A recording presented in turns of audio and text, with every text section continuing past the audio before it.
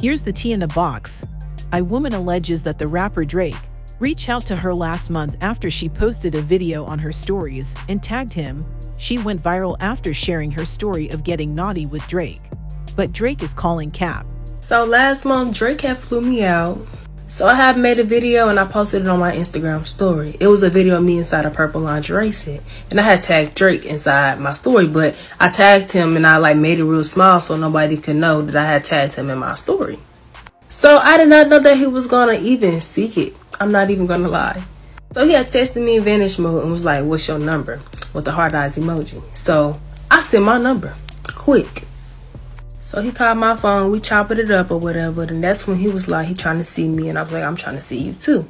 So he had booked my flight for November 16th. Mind y'all, we texting, talking, all of that, November 13th.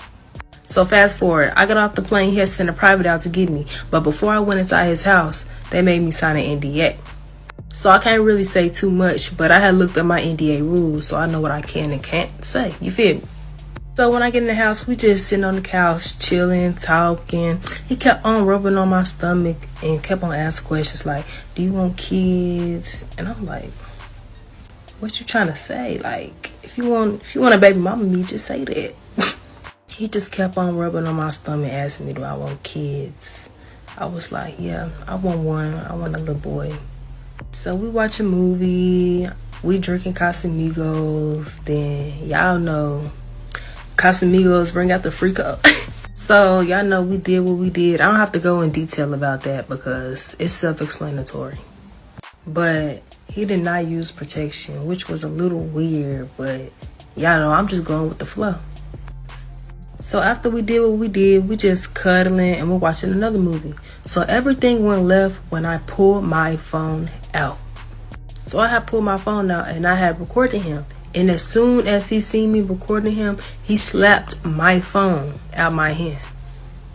I'm not even going to lie, I got a little scared because that slap was aggressive. But after he had slapped the phone out my hand, he was like, "You got to go." I was like, just because I recorded you, really?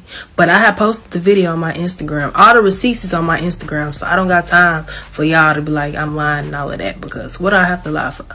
Drake said she tripping and lying for no reason. What do you all think? Is she a clout chaser?